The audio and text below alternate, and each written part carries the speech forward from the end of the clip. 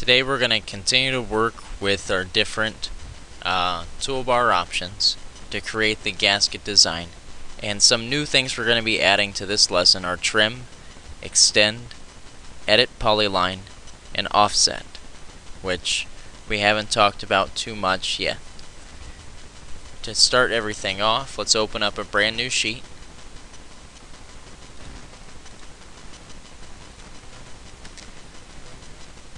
I'm going to make sure that I format my units to 2 points after the decimal and click OK.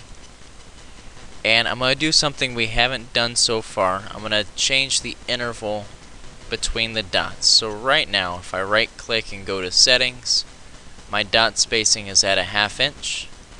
I'm going to change this in both the X and Y direction to, oh, I'm sorry, that's the snap spacing. We're changing the grid spacing to 1 inch.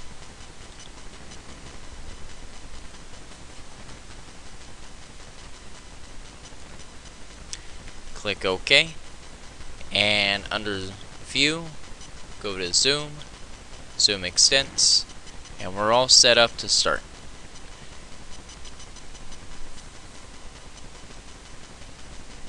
Notice that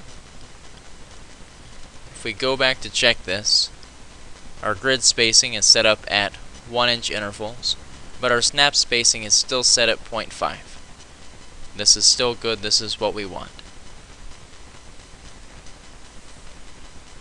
We're going to go to line,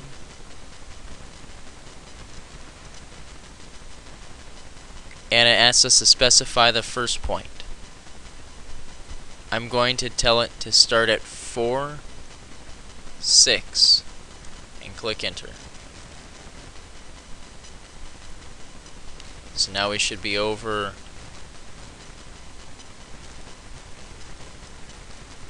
1, 2, 3, 4, and up 6 from the origin.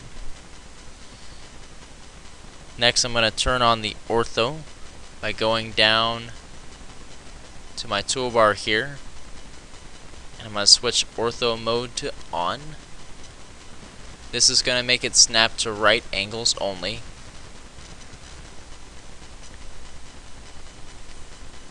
And it will control the cursor movement. I'm going to move it below the last point we selected and create a line that's 2 units long.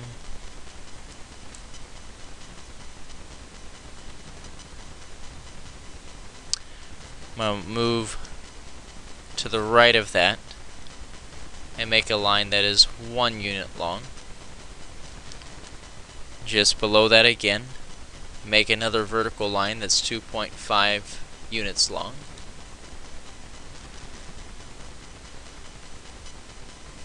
I'm going to turn off the snap, which I guess it was already off. Move the cursor to the right of the last point and make a horizontal line that's about 7 units long.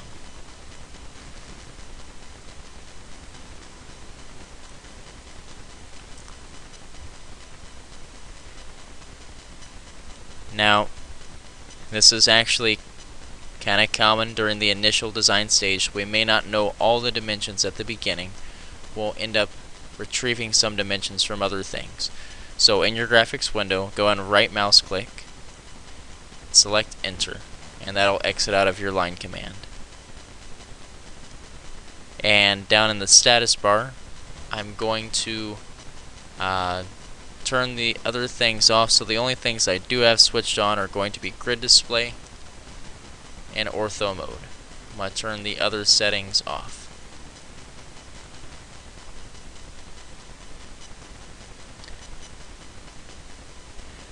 We're going to go back to line, which we could just click here, but another way is right click, repeat line, and that saves you from moving your mouse around too much. We're going to make sure we have the Object Snap toolbar pulled up and go to Snap to Endpoint.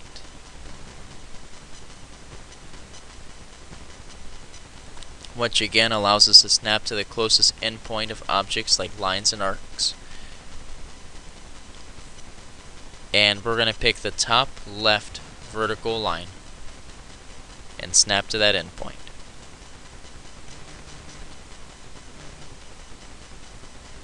We're going to move the cursor to the right and type in 3.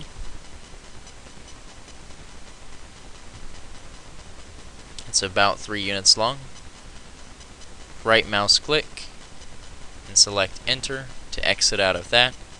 Select circle. And we're going to let's go for a center radius.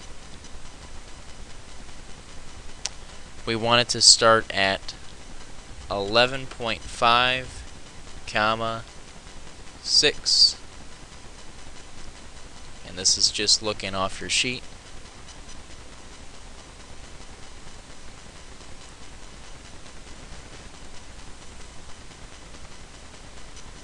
We're going to move the cursor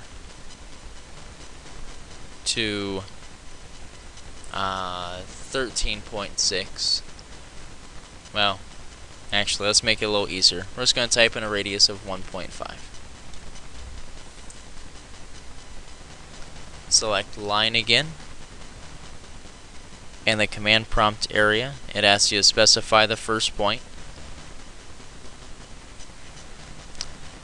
I'm going to go ahead and set our initial point at 1.5. And the line starts at this location. We're going to click snap to tangent.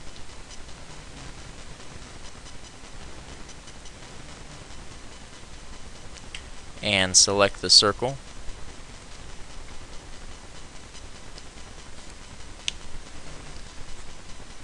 Right click and hit enter.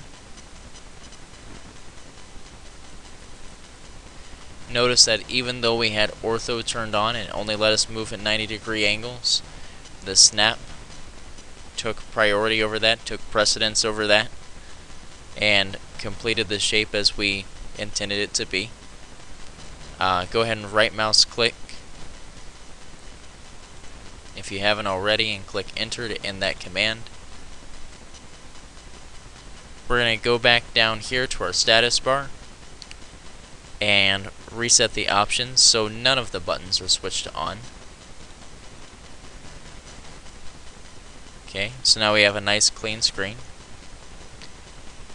Close the Object Snap toolbar and we'll be done for this section of the tutorial.